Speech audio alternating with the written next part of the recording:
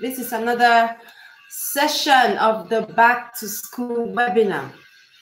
So this session is a repeat session. We had this session yesterday for the first time. And if you are just joining us, then you are welcome. This session is worth having again because I believe that what we shared in yesterday's Back to School session was really very pertinent. So I hope that you are ready to go on this journey with me. We are going to be looking at understanding your child's learning styles. Your child's learning style, sorry. And I will be your lead coach on this journey. I am Dr. Jenny Botti. I'm a parenting coach, and I am the founder of Parenting with Dr. Jen. So if you're just joining me, you are welcome. And this session, we are going to be looking at understanding your child's learning style. We're also going to look at how to help your child develop, great study habits that can help them thrive academically. The theme of this Back to School webinar, this Back to School 2023 webinar, is helping your child thrive academically. So we have looked at a series of things from the start of this webinar series, which is geared towards helping parents understand, firstly, that their participation, their involvement in their children's academic journey is most important, and that the school on its own is not responsible for your child's academic success. So you have your role to play. And I love this quote by Jane D. Hall, which says that at the end of the day, the most overwhelming key to the overall success of children is the positive involvement of parents. So I'm sure you are here because you are a parent that values or that understands that your participation cannot be overlooked, that your role can actually help your child become and do so much better on their academic journey. So if you're here and you are a parent to a child who is struggling academically, who maybe from the beginning or from the start of their journey has not had it very easy, then I am super glad that you are here, because one of the things that I have shared continuously from the start of this webinar series till now is the fact that, the struggling child today can become an excelling child tomorrow, right? It just depends on getting the right knowledge that you need to help you help your child thrive and excel. I believe that when parents are knowledgeable, they are very well positioned to be able to become an advantage to their children on not just their parenting journey, but in this case, their child's academic journey. There is no dull child, right? We've emphasized this over and over since the start of this particular Back to School webinar series. There's no such thing as a dull child, right? Intelligence is not fixed.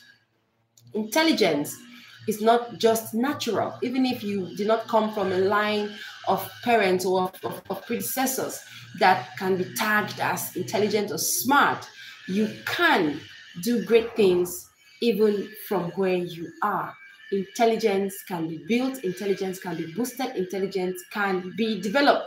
That is why we are here, to learn about how we can help our children excel and do so much better on their academic journey. So helping your child thrive academically, right? That has been our focus since the start of this webinar series. Today, we're going to look at learning styles. If you are yet to watch the past sessions that we have had, I encourage you. You're going to find the videos on this particular playlist of all the past sessions we've had, because we've shared what we have shared so far leads up to this particular session today. So taking just this one is great, but I encourage you to link it up with what we have done in the past sessions. We have looked at how nutrition, is necessary or impacts your child's academic journey. We have also looked at how to nurture the love for learning. We have looked at how to create a right learning environment that can help your child thrive. We have also looked at, the school choice and reasons why some children struggle academically. That's one of my favorite reasons why some children struggle academically. Because if as a parent, right, you should have a situation where your child maybe begins to struggle. Maybe your child has always done well, But there are sometimes, particularly during transition periods, maybe your child is moving from one grade level to another, or your child has to move from one school to another, or just maybe your child transitions from the primary to the secondary level. I have had quite a good number of parents reach out to me during these transition points to tell me of how their children that used to do so well began to decline. And until you understand the reasons why a child may struggle academically, you may find it difficult, helping your child in such a situation. That is why it is worth, having knowledge as to how to begin to troubleshoot that process. How do you troubleshoot a situation where a child that used to do so well suddenly begins to decline?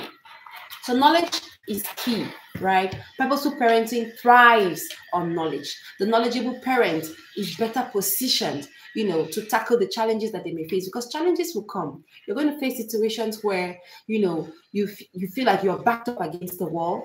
It's the knowledge that you have during those seasons that will enable you to make decisions that will help you and your child to continue to journey in the positive direction. So once you know the different reasons why a child may struggle or begin to decline in their academics, then you are going to know exactly where to tackle the situation from. Because the thing is, for most cases, when a child begins to struggle, when a child begins to decline, the very first thing that we rush to do is just to find a lesson teacher.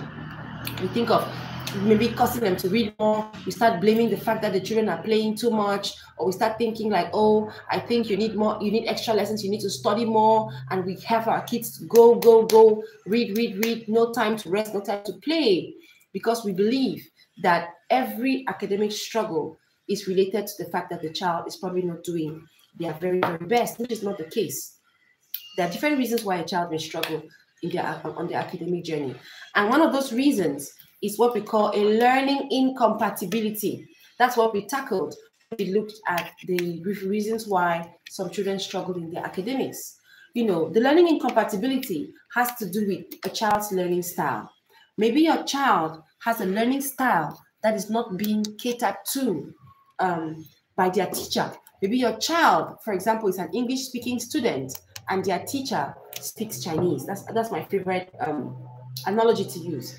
That your child may be an English speaker and they are supposed to learn from a teacher who speaks Chinese. That's going to be quite a challenge, because if you can't hear what the teacher is saying, then surely you're going to struggle with whatever it is that the teacher is teaching you.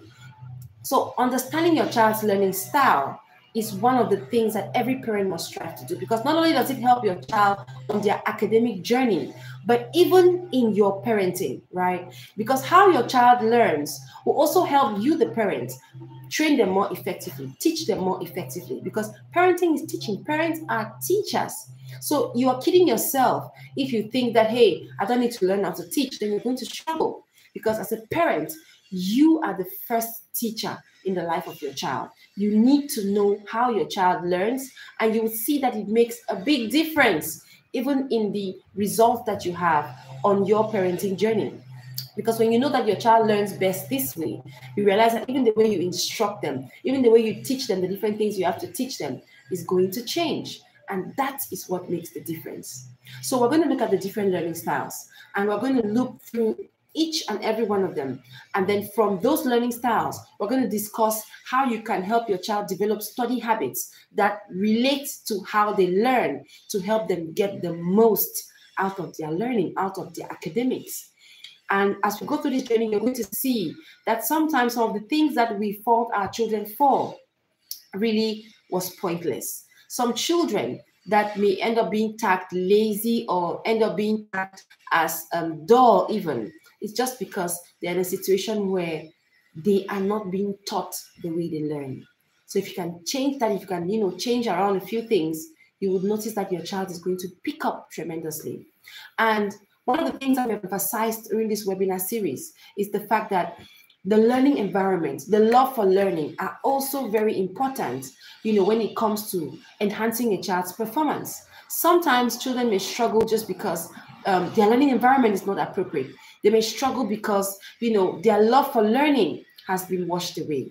I love this quote that says that it is not knowing, but the love for learning that makes the scientific man. It is not knowing. So the scientific man is not extraordinary, it's not wow, just because he knows. Usually when we think of people like Albert Einstein, Isaac Newton, we think of Thomas Edison, we just think, hey, they were born intelligent, they were born smart, they have like 100 and they have 1,000 IQ, they are so smart, so intelligent, they are geniuses even, right? And we think that they did what they did because of the big brain they had. And actually that's not true. I shared with you in one of the past sessions about the fact that I myself was intrigued to find out that each and every one of these great people I just mentioned had learning disadvantages, right? They had learning disabilities.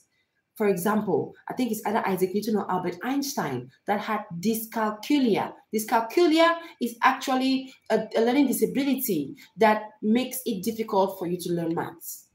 So it's how the brain is made. They have that their makeup makes it difficult for them to learn maths, makes maths a struggle for them, right? But that was not a barrier for them.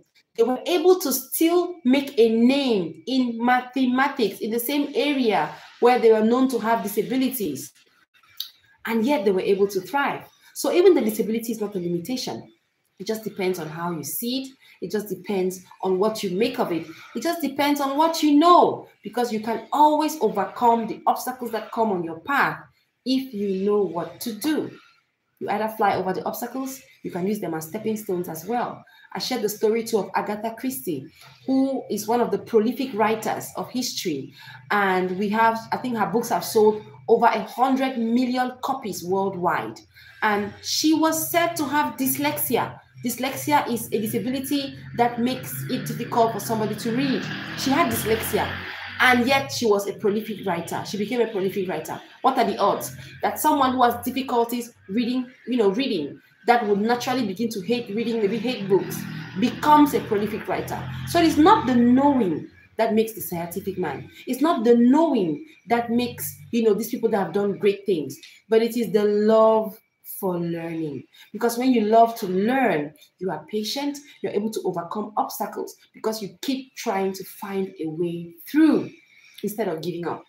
When a child loses their love for learning, they lose their zeal to try.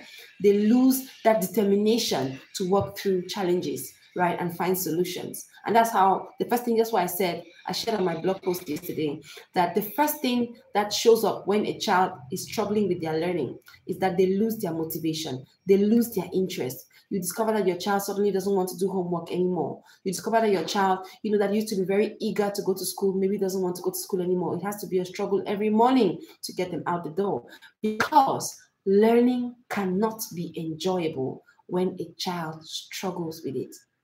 Think about it. Even as an adult, we are naturally drawn to the areas where we know we can win, right? You obviously quickly pick up the task that you can do at the snap of a finger. But when you discover that something is hard for you, you'll find yourself trying to dodge it every now and then. So learning becomes a chore when a child struggles with it. So you'll find the child losing interest, trying to avoid it because they are struggling. That is why knowing how to help your child is crucial, because even just nurturing your child's love for learning can be the secret ingredient that can actually help your child overcome the obstacles that they may face along their academic journey. So when a child struggles with learning, the first thing to do is not just to quickly rush and get a lesson teacher. The first thing to do is not to make your child sit for more and more hours going at the same books, right? One of the things I share with the parents that I coach on any of my courses is the fact that the brain is like a muscle. If you want the brain to lift heavier weights, you don't go, adding extra hours to keep struggling trying to lift the weights. No, you go first and build the muscle that has to come back and lift that weight. It's the same thing with the brain. So it's not about having the child sit for more and more hours on that same spot, just trying to, go make or have a breakthrough with their learning. But it's about, figuring out the strategies that can help your child get more, even during the little time that they put in with their learning. So learning has to be efficient for your child to have great results. It's not about the number of hours you spend, but it's about how efficient the time that you have dedicated to the learning is going to be.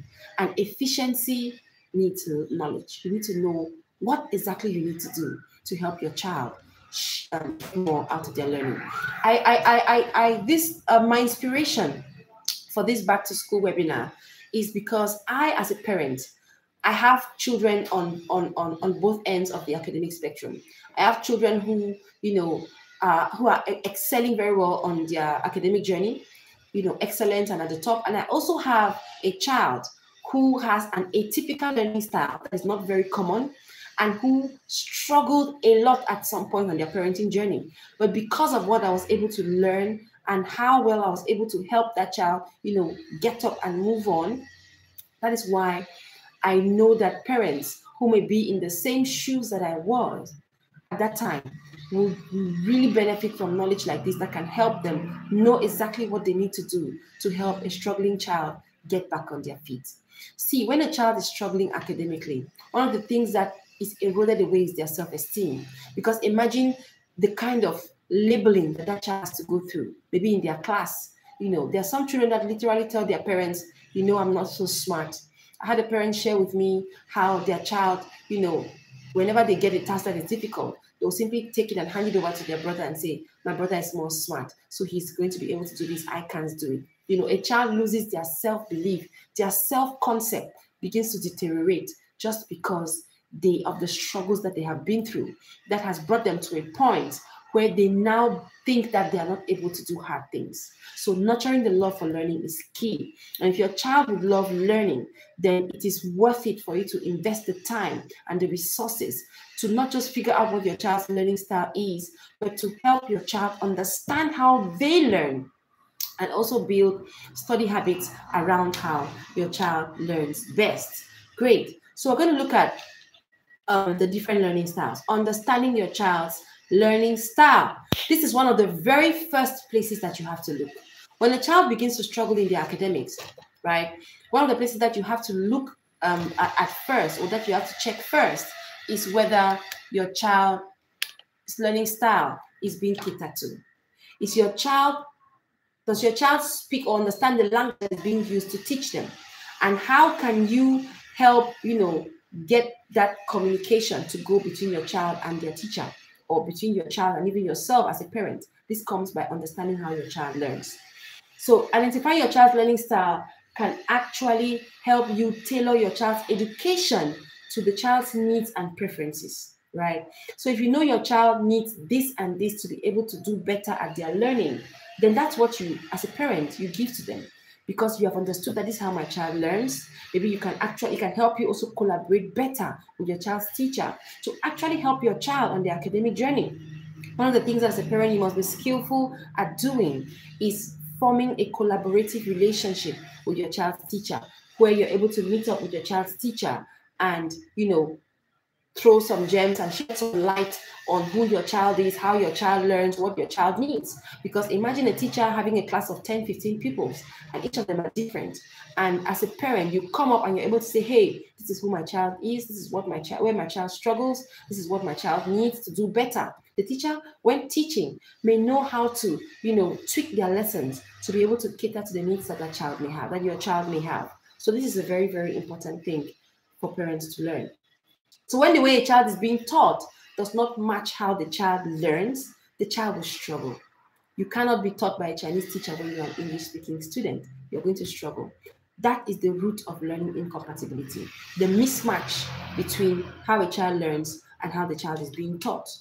So there are 4 main learning styles. Let's get into it. There are 4 main learning styles. I'm using the VAC model. The VAC model postulates 4 learning styles. Those are the 4 most common and most commonly used learning styles, right? We have the visual learner, we have the auditory learner, we have the reading, writing learner, and we have the kinesthetic learner, or they are called tactile learners. Tactile has to do with touch. So we can call them touch learners, but they are called tactile or kinesthetic learners. So visual learners, auditory learners, reading and writing learners, and the kinesthetic learners. So one of the things that is very fascinating is the fact that the education system I don't want to say Africa, but I'll just talk about our setting. Cameroon.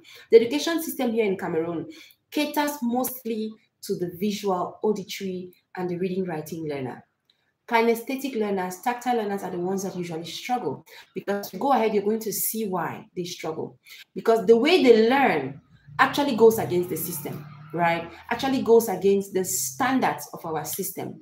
And the way they learn can actually be looked at as a problem, maybe in the classroom.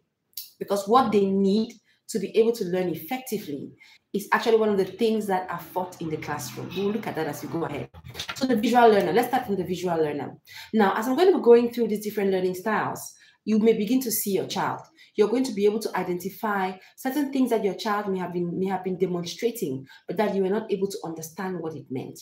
So these learning styles is actually a telltale sign of the things that a particular person, even you as an adult, as we go through them, you will see how you learn. There are many adults who don't know the kind of learners they are. They don't even understand how they learn. They just naturally gravitate towards certain things whenever they are trying to learn something. So visual learners, if I could summarize the visual learner in one phrase, it would be, when I see, I understand. Visual has to do with sight, right? When I see, I understand. So the visual learner is a learner that learns through observing or seeing things, right? Visual learners do not do well with abstract lessons. They need to be able to see. I'm one of those who understands this very well because I am a visual learner. I am mostly a visual learner because, yes, you can be more than one type of learner. I'm a big visual learner. One of the subjects that I could not do well in was history. I remember we were forced to take history in Form 5 when I was in Form 5 in secondary school. And I actually registered for the GCE, but I didn't take the course. I just did it because they forced me to do it. And I struggled with it because one of the problems I had with history was the fact that there were no images, right? We just had a textbook. We just had it was just notes. That's the things I hate about history. Just notes and notes and more notes and more notes. Visual learners struggle with abstract things, things that don't have a graphic part of it where you can see something, right? They do well when they're able to see pictures and diagrams, and they're able to have a mental map of what they are learning. One of the things that I do very often is that I will close my eyes and try to visualize what I'm learning. Visual learners do well when they are able to see what they are learning. And yes, they do take notes, right? Visual learners are known to do what they call taking mental snapshots, where if they have seen it, they will remember it. That's how it works for them. Their memory is jogged by things that they had seen before. So when they see it again, their memory is triggered. So visual learners are able to remember faces more than names. So a visual learner can see somebody and say, I've seen this person somewhere. Though they may not remember the name of the person, but they are very good with faces. They are very good to remember. So you may see your child that has seen maybe a relative that they lastly saw, a couple of years back. And when they see them again, they're able to say, I've seen this somebody that I know. They may not remember the name, but they are able to remember that this face is familiar. Visual learners, are able to remember where things are kept easily because if they had seen it before, if they had seen it somewhere, they are good at finding things, right? If they had seen it before. And that's so true for me. At home, they call me Google sometimes because if you want to keep anything, just show it to me.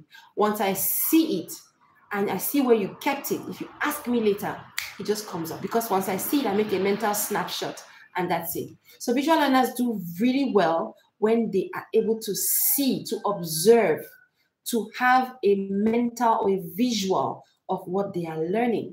That is why a visual learner, if you just give them a book that is just full of notes, they may not really be able to grasp the concept really well. But if you give them a book that has illustrations in picture, in charts, in diagrams, they are able to grasp the concept that they are learning. What does this mean? One of the ways you can identify if the child you have is a visual learner is by the fact that they are going to love images. They like images. They like pictures. They like images. They like colorful books, right? My first child too is a visual learner. He is a very, very, very big picture or book guy. He loves reading a lot. Visual learners also love reading, right? They struggle with spoken directions. We just tell them, go here, do this, do this, do this, do that. They may struggle with it, right? They may find it hard to remember. And they are also easily distracted by noise. Yes, most learners are easily distracted by noise. So the visual learner will struggle with spoken directions.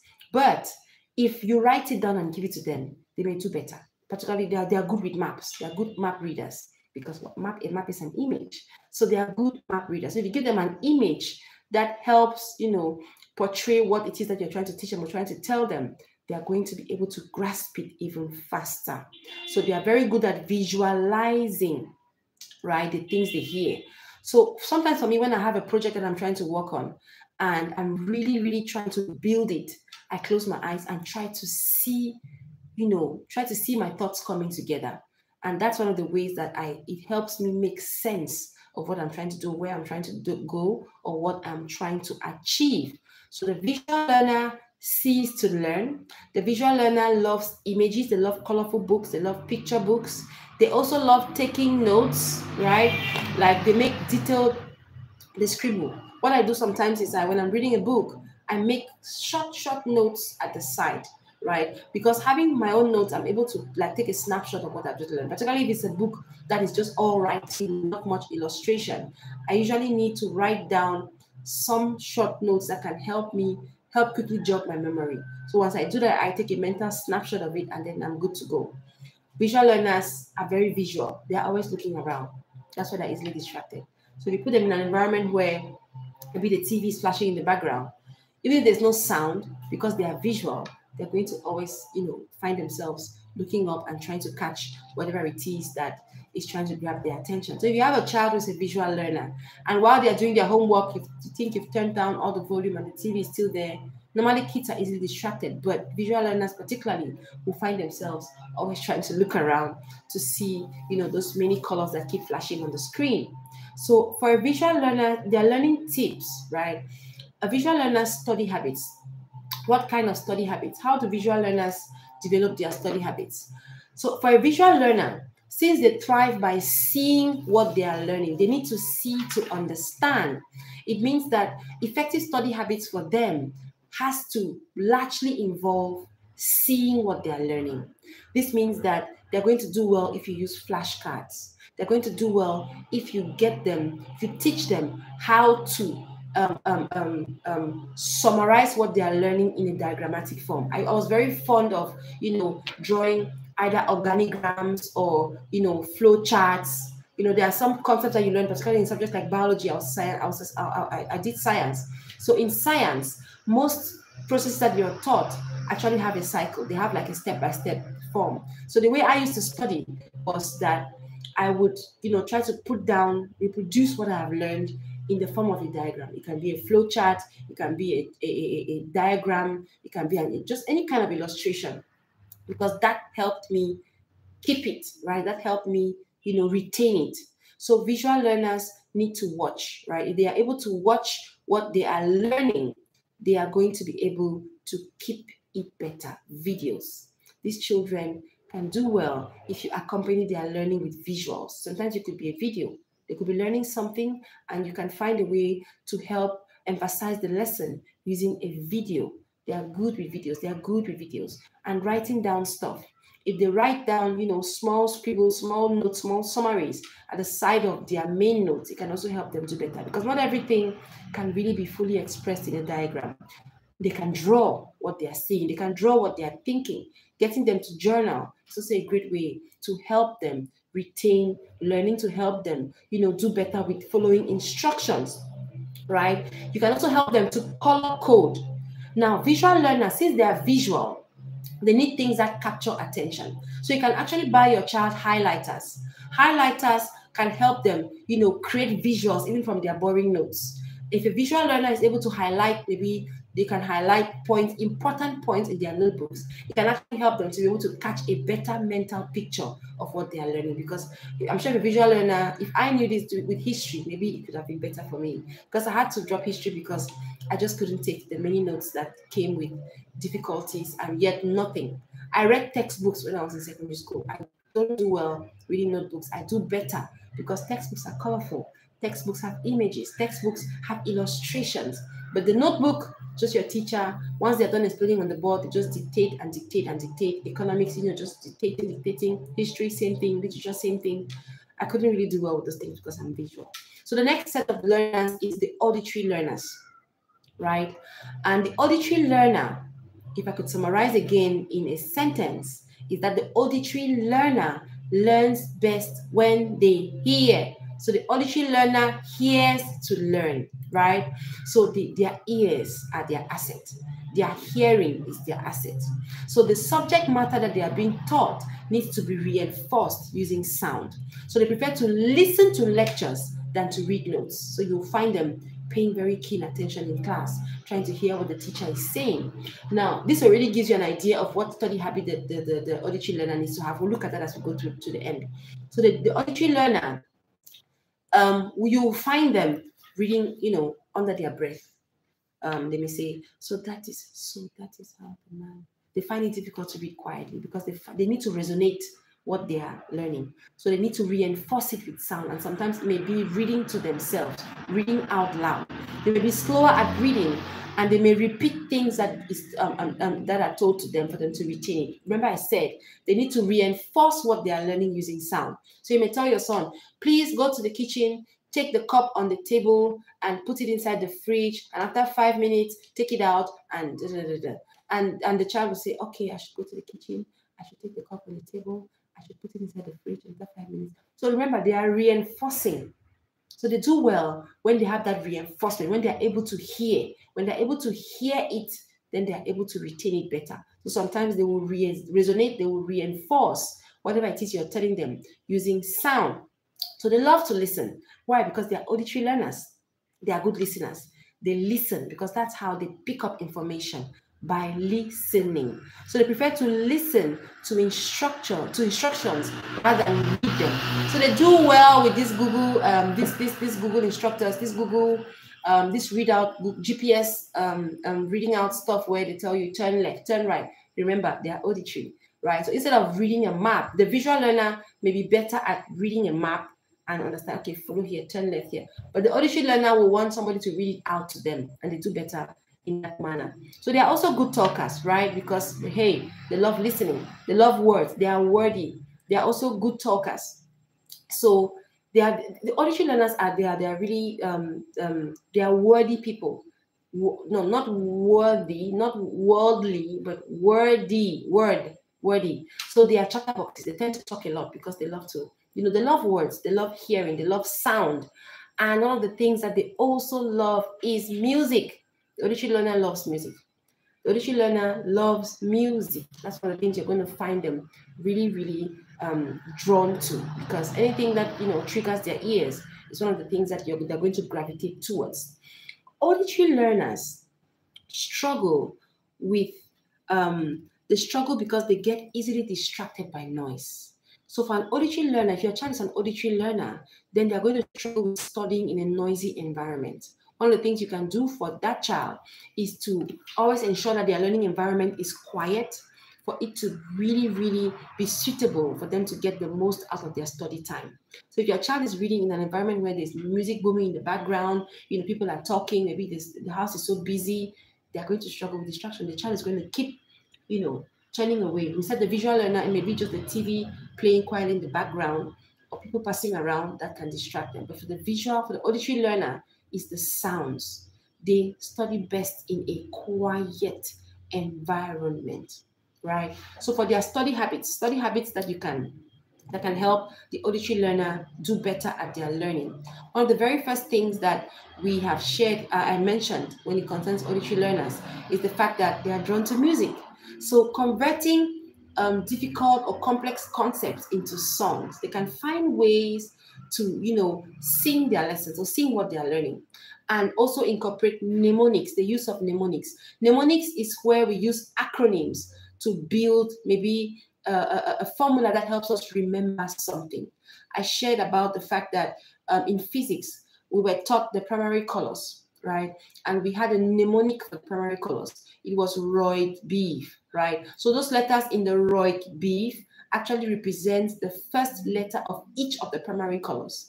So R, the letter R stands for red, and so on and so forth. So Roig beef. So each of those, that was the acronym that we had. That was the mnemonic, sorry, that we had. That was, you know, all the acronyms put together that helped us to remember what it is that, you know, all the colors that constitute the primary colors of light, the primary colors of light. There are so many like that. Some people have mnemonics or mnemonics for the books of the Bible, the fruits of the Spirit. It can be anything. Whatever it is that you're trying to learn or that your child is trying to learn that may be complex to remember. I remember when my kids were studying the provinces, the regions of Cameroon, and their capitals. You know, in such a lesson, we had to go over it a couple of times for them to grasp it. We actually came up with songs. We actually came up with mnemonics, different ways of helping them quickly remember. So study habits, right? For your child to be an efficient learner, you need to figure out what works for them. That's why we're learning the different learning styles, because how a person studies, right, when they get into the examination room and they're going to be required to reproduce what they have been learning, they will need some of these tips or some of these strategies that can help them actually excel. So learning can be more efficient. Your child can retain more from their learning sessions if they use strategies that are adapted to how they learn. Okay, so learning, auditory learners, if you can convert what they're learning into a song, find a way to, you know, Monday, Tuesday, Wednesday, Thursday. Think about the nursery school level. At the nursery school level, they use a lot of songs, and these kids never forget. I'm sure even you listening or watching this, you can think of some song you learned in primary school, nursery school, that you still play in your head whenever you're trying to remember something. I shared about, there's this song I always sing, and till date, I still sing that song. Whenever I'm trying to remember the days of the months of the year that have 30 days, I actually sing it in my head, right? 30 days of September, April, June, and November. All the rest have 31 days, except February alone, so the song became, you know, a speech. But it still helps me today because it was a method of memorizing that information. There's some things that you cannot, not everything can be understood. Some things just have to be retained as they are. Like the dates of the week, you can't understand them, you just memorize them. So these strategies, how you understand which one to use depending on your child's learning style, it can actually help make their learning more efficient. So auditory learners do well when they use mnemonics. I've already explained what mnemonics are. When they use music, songs, right? You can also have them record, right? Since they need to resonate or reinforce what they are learning through sound, you can also use recorders, audio recorders. Maybe they can, you know, if they have no one to discuss their lessons with, they may actually discuss and explain the concept they have just learned and then play it back to themselves. That's another way to help them retain. So they are very good with audiobooks. They're very good with audio notes, right? Read out aloud. And also you could also have them teach you. So when your child maybe in class 4 has learned about osmosis, for example, and your child is an auditory learner, you could say, okay, dear, when you're done reading, you know, osmosis, please come and teach me. Because when they reinforce their learning through, you know, the use of words, hearing their own sounds, hearing their own voice, it helps them to retain it. So when you how do you identify a child as an auditory learner? When you find your child constantly can't read quietly, your child is always reading, you know, and mumbling under their breath. They can't read quietly. They like to hear themselves. Okay, so they also watch. They can also watch, right? But they need more audio. They need audio. So they do well when they have audio or they can hear what they have been learning over and over and over, right? So try reading out aloud. Encourage your auditory learner. Don't shut them down when you hear your child say, can't you read quietly? No, that child needs to reinforce their learning through sound. So you can actually encourage your child, if you notice they're an auditory learner, encourage them to read to themselves. So your child may say, so osmosis is the process through which. So not necessarily, you can teach them how to read to themselves without disturbing the next person, because that's how they learn, that's how they understand, right? And also have them repeat what they are, they should say to themselves over and over. That's another way that it helps them memorize. They can discuss it. I talked about that. Auditory learners do well when they are part of study groups where they discuss. So not everybody does well with study discussion groups. That's why schools have different strategies. Schools have group work. Group work is very resourceful for auditory learners because during the group work, not only do they get to teach their peers, but they also hear, there's that back and forth exchange when they discuss what they are learning. It helps consolidate, the subject that they are trying to study. And remember, the final thing is that for their study habits, the auditory learner needs a quiet learning environment. They need a quiet study environment. So when your child is an auditory learner is going to read, help them find a time when they can get the most quiet possible, and also help them, by themselves to always pick out maybe the area of the house or of the place where they are studying that is most quiet, because that's what they need. If not, they're going to be constantly distracted and their learning can't be effective. Now, the next learner, the third learner, is the reading, writing learner. The reading, writing learner, these are people that I think each and every one of us has a component of reading, writing, learning. But reading, writing learners actually learn through reading and writing, just like the heading, just like the title. Reading, writing learners learn through reading and writing. But here's what's peculiar about them. They actually enjoy taking notes. They are the ones you always find in a meeting, jotting down stuff. They're telling them something simple. Mama's, okay, you're giving your child instruction, the child wants to write it down. They are reading, writing learners. They thrive by writing. They love writing. They are very big on notes. They jot, maybe they can actually take a class session that was taught, they take their class notes, and then they actually make notes out of the notes. Those are reading, writing learners. I had friends who had 2 books for every subject. They had the main book, and then they had their own book where they had made their own notes. And sometimes their notes are just amazing. Sometimes I'll take my friend's own notebook that they have actually developed their own notes from the class notes, and you find that it is so well digested. And once you read that, it's really great. So reading, writing learners are big on notes. These are kids who take their time, to write down notes. They're very detailed in their note taking. And sometimes they actually to help them learn better, they make notes out of their notes, okay? And they'll do well with writing essays. They also do well reading textbooks, right? Textbooks too have a lot of words, so they do well reading textbooks. They may prefer to work alone than in groups. Not everyone does well with group work. Reading, writing learners are actually people that prefer to study alone. Remember, they make their own notes anyway. So they study to learn. People that are very big on spending time with their notes. They read for hours and all of that. So they learn by reading and writing. And the information that they are actually putting down is put down in a traditional way, because this is usually the most common learning style, reading and writing learners.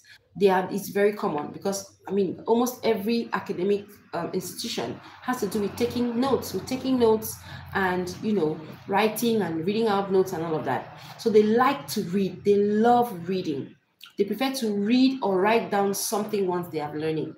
They will not do very well with just hearing instruction just spoken out like that. They do well when they are very good at reading written out instructions. So this is the child. Remember I mentioned that your parenting also will do better, or will actually be enhanced if you understand how your child learns. If you have a child that's a reading, writing learner, then this is the kind of child you can actually leave instructions pasted on the fridge. After school, please do the following. Take this out of the fridge. Do da, da, da, and you leave like 10 instructions all written down. And the reading, writing learner will do very well executing them. But the auditory and the visual guys, not so much, right? So the auditory learner, the reading, writing learner is very big on notes. They are good students because, of course, they take notes very detailedly. They are attentive in class. But here is where they struggle. Right? They struggle because they find it difficult learning things through diagrams. They're not very diagrammatic. They're not very diagrammatic. And they may be disorganized as well, right? They tend to be a little bit disorganized in their presentations.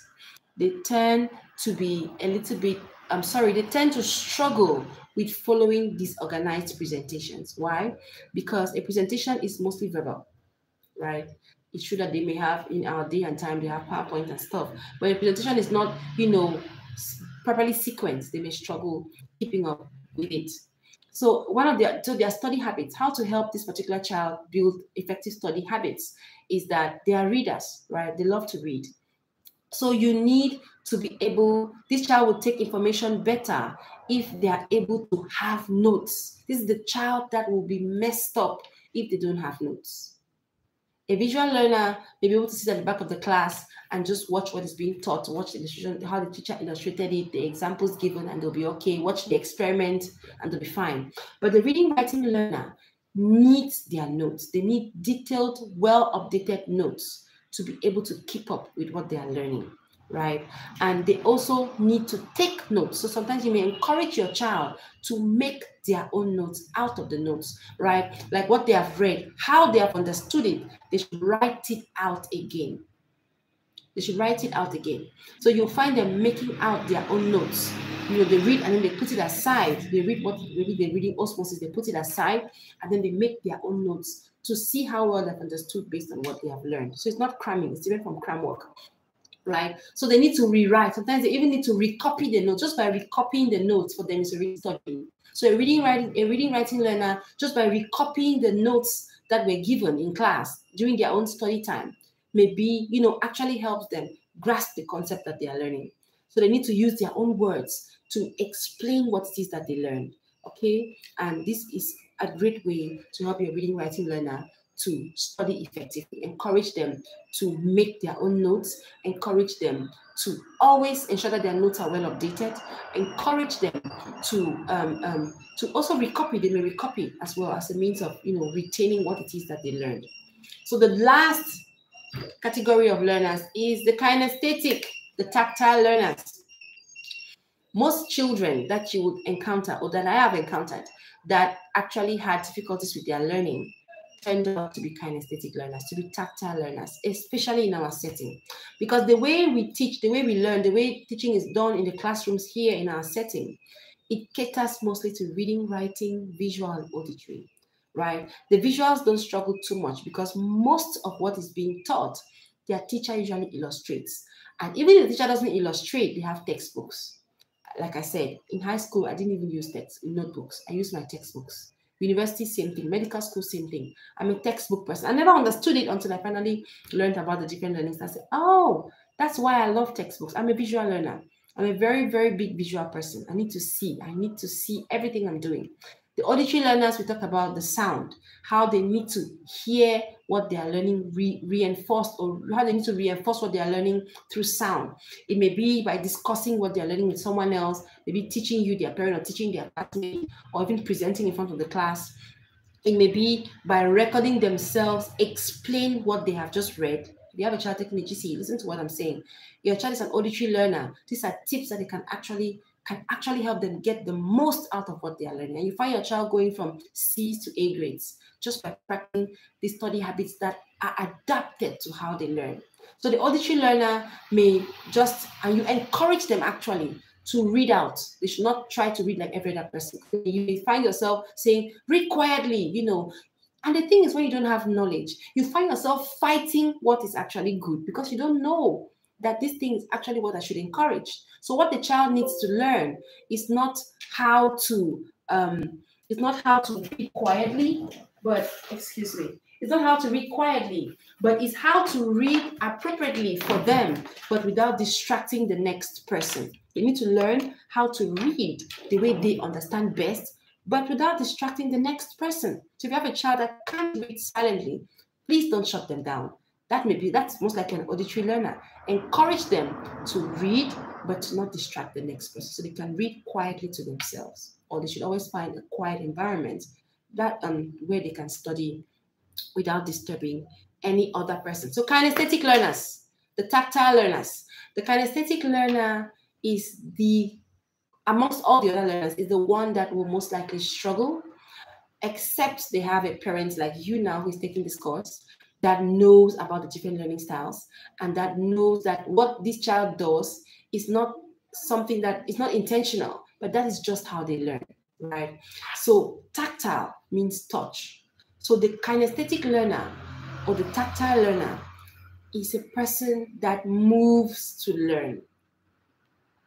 That's why I said earlier that this particular learner is the kind of learner whose style of learning goes against the standards in the system.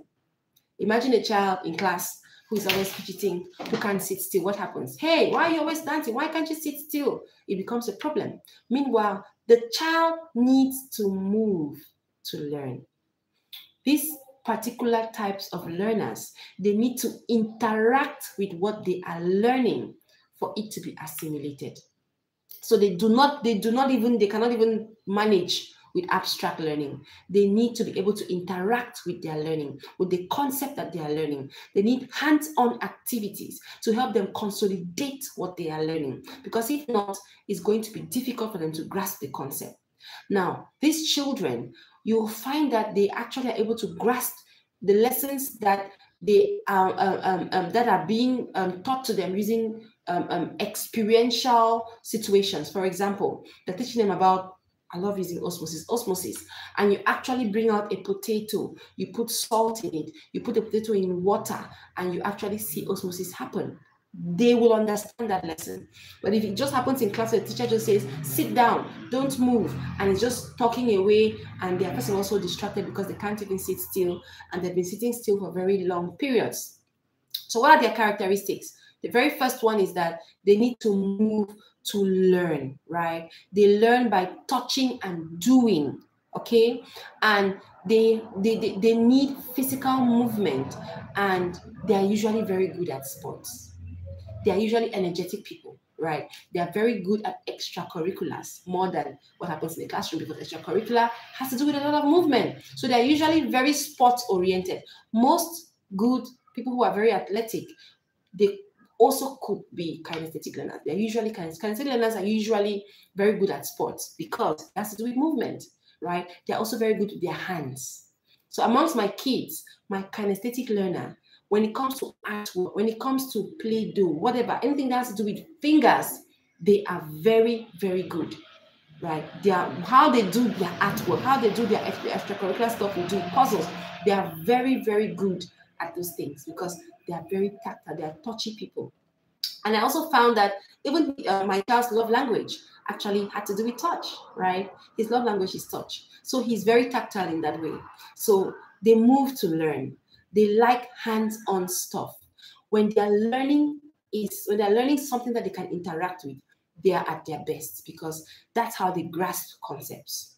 They don't do well with just learning, they're just talking. So when you just keep explaining to that child, the child gets lost at some point, because kinesthetic learners need to see, need you to do, they need to interact, they need to have some movement. So they will also struggle with sitting still for long periods of time.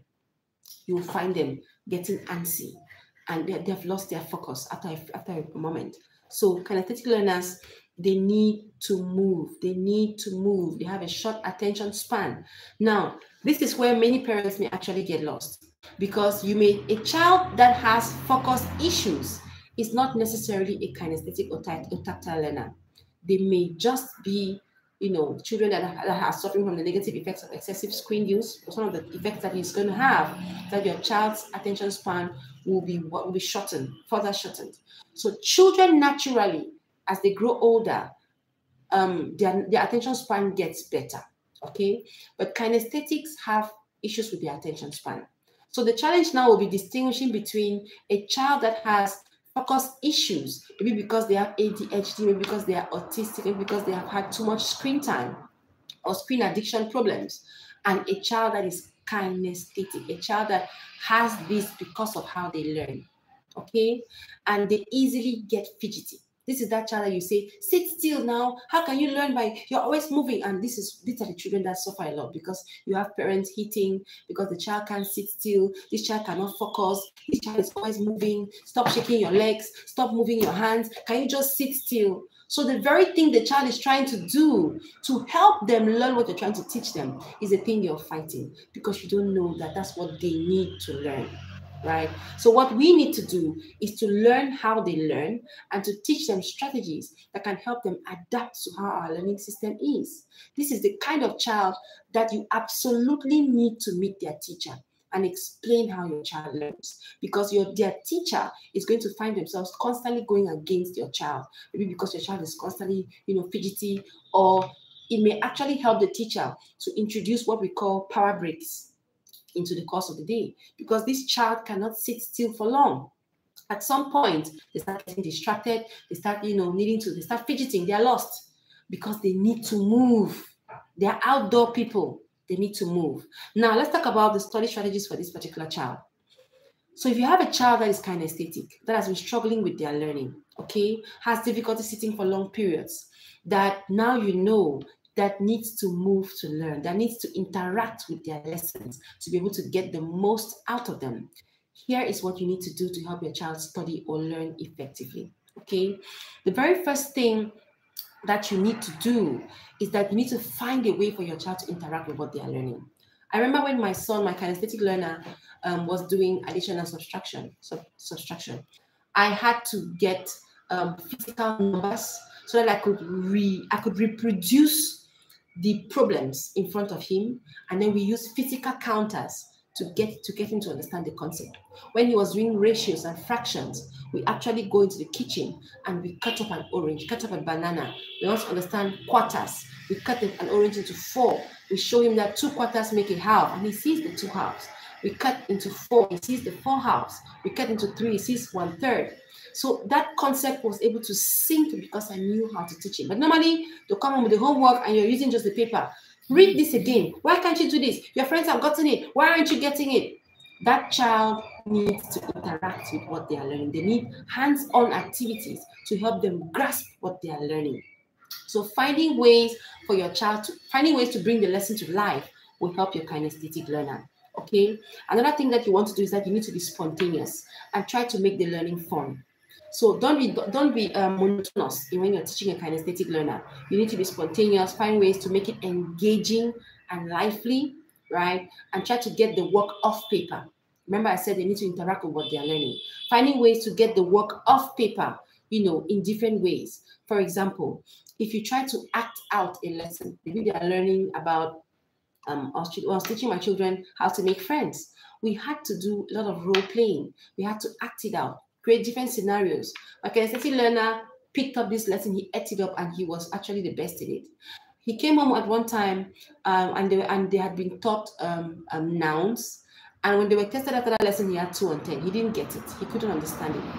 And not every lesson, sometimes some lessons are actually challenging to bring to life.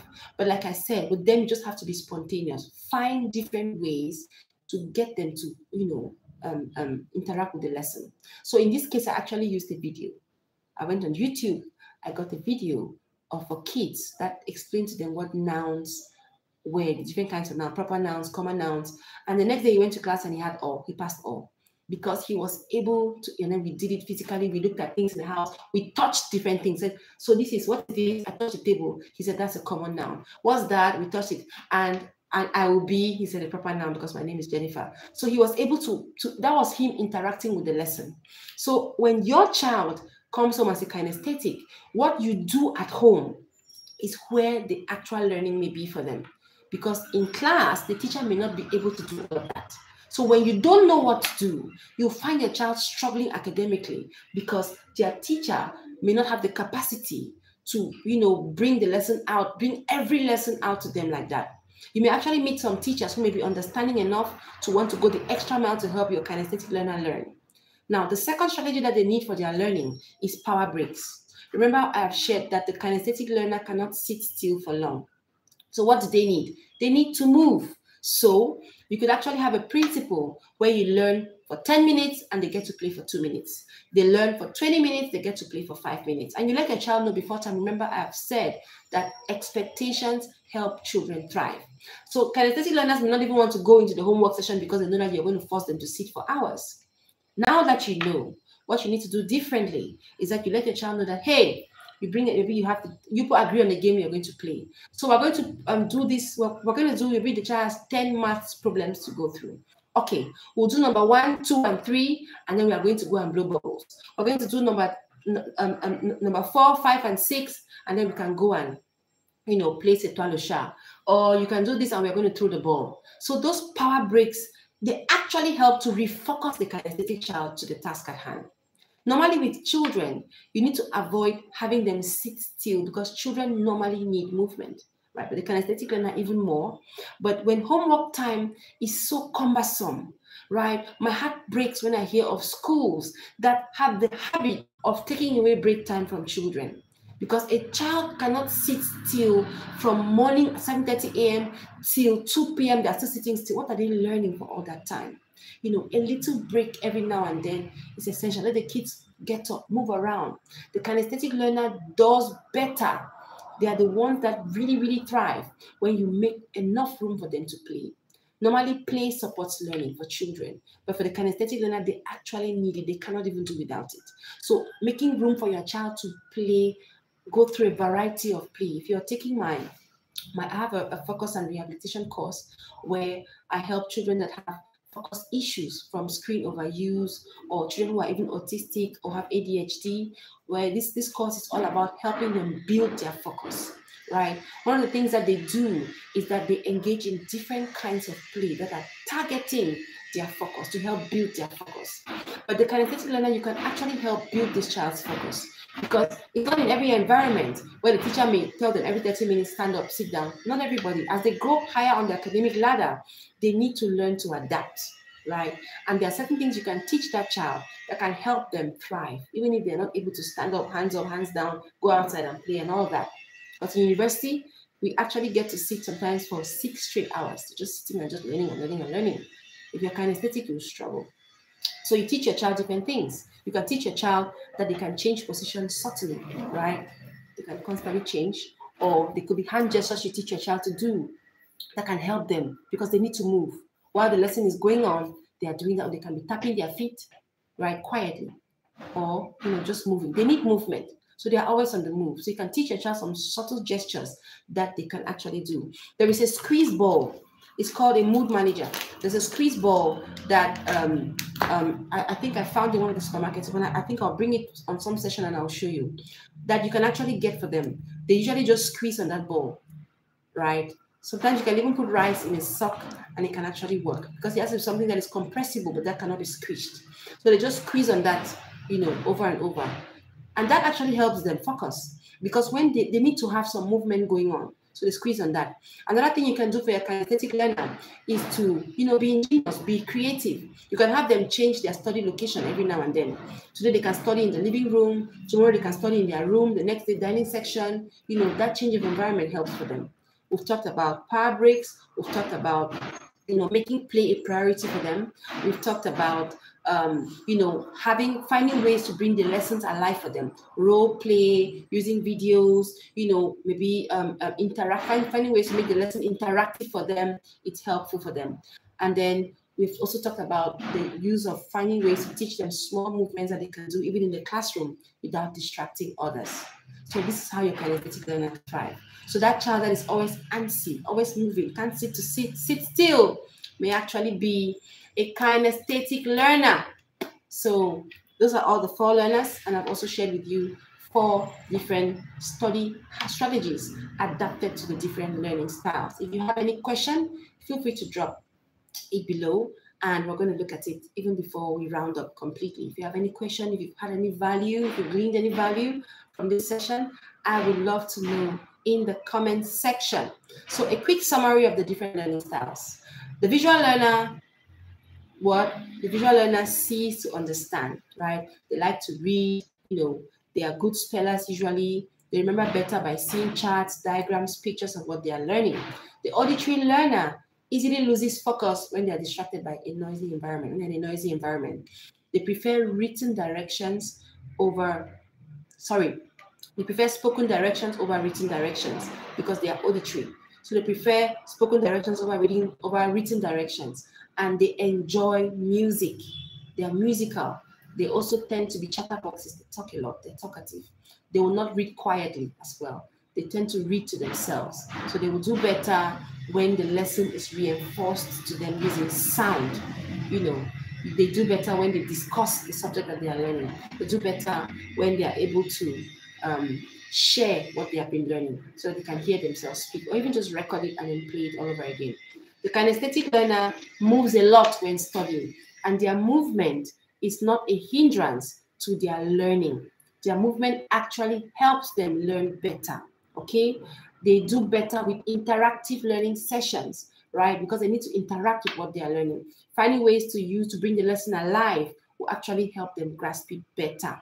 They like doing to learn, so they are doers. When they do, they remember. If you're teaching a child at home who's a kinesthetic learner, find ways, show them an example, do it with them to get them to understand it better. Just describing it may not work for them, right? If you do it with them, they'll be able to remember. If you show them how to do it, they may be able to do it, rather than just telling them or having them follow a list of written instructions. They'll struggle with that. The reading writing learner, they like to read narratives and descriptions. They are readers, they are bookies, right? They are taught to wander during lectures, but they are very good at taking notes, and they are observant, right? Because their notes are usually very detailed, because they are wordy people. They are writers. They love writing stuff. They're always scribbling down stuff. So they do well with following written down instructions as well. So we've talked about a little bit about how to identify your child's learning style. Now, what are the things you can quickly pick up on to be able to know that, hey, this child is like that? If you've just listened to all the 4 categories we've shared of the different learning styles, by now you should be able to know the kind of learner your child is. But just in case you have not been able to pick that up, then I'm going to share, I'm going to go through briefly how you can know how your child learns, right? So try to observe your child in action. Watch how your child expresses themselves, right? Because, for example, auditory learners are wordy people, talking. They are the words. They're very good with words, right? Visual learners are very expressive, right? They speak and their faces, they are very expressive, and they reveal their emotions a lot through facial expression. They love pictures. They love images. They are drawn to colors. Those are visual people. Okay, and there are people that are easily distracted by images. If there's some imaging around, they're going to easily be drawn to that. So another thing you can want to do is to consider your child. The kinesthetic learner is a movement person. They are always everywhere. They are very good at extracurricular activities. They are active, very good athletic people. They may be kinesthetic, and also they have difficulty sitting still for long hours. That's how you will know. Please watch out with distinguishing between a child that has focus issues and a child who is kinesthetic. One of the key differences is that the kinesthetic learner, the child that has focus issues, may not have difficulty learning through notes, through visual, through auditory. But a kinesthetic learner is a child that learns best when they interact with the lesson. So if a child has focus issues, but is able to learn through another way very well, or still doing well, standard in class, maybe just from reading their notes, or from, they struggle to listen to lectures, they're able to learn, they are most likely not kinesthetic. The kinesthetic learner is the one that has focus issues, but also struggles to learn through the standard teaching methods. So you want to consider your child's interest as well. A child's primary learning style is usually also reflected in their interest. The kinesthetic learner will be more drawn to extracurricular stuff. Their best moment will be when it's time to paint, when it's time to do something, make something with their hands, when it's time to play football or play outdoors. My kinesthetic learner has to go outside every day, right? During holidays, outdoor play, he has to do outdoor play. If you take that away from him, that's one of the things where you're really going to find him struggling. Outdoor play, that's where they thrive. They love being out there to interact with nature and all of that. So it's going to be reflected in their interests, right? Auditory learners will show interest in music a lot and sounds. Visual learners will have interest in reading, watching TV, and looking at images and pictures, colorful books, right? You can also ask your child, right? For example, you may ask your child how they prefer to learn. You may ask your child, what do you do when you're reading? Your child may say, well, when I'm reading, I have difficulties, and I'm always talking. I try to be quiet, but I can't be quiet. That's your child telling me that I'm an auditory learner. The child has to always mumble when they are reading, because that's how they learn. That's a cue that may help you, pick up that your child is probably an auditory learner. So I hope that I haven't gotten any questions so far, and that's okay. You can still drop at any moment you come on, and I will answer. But I hope that you have gleaned some value from this session. It's actually a repeat session, and we've been going on now for just a little bit over an hour. Thank you so much for joining me, and I hope that with all that you have learned, your child, you're going to be equipped, you're going to be better positioned to help your child have a more excellent academic year. Thank you so much for joining me, and see you again during our next live session. Bye-bye.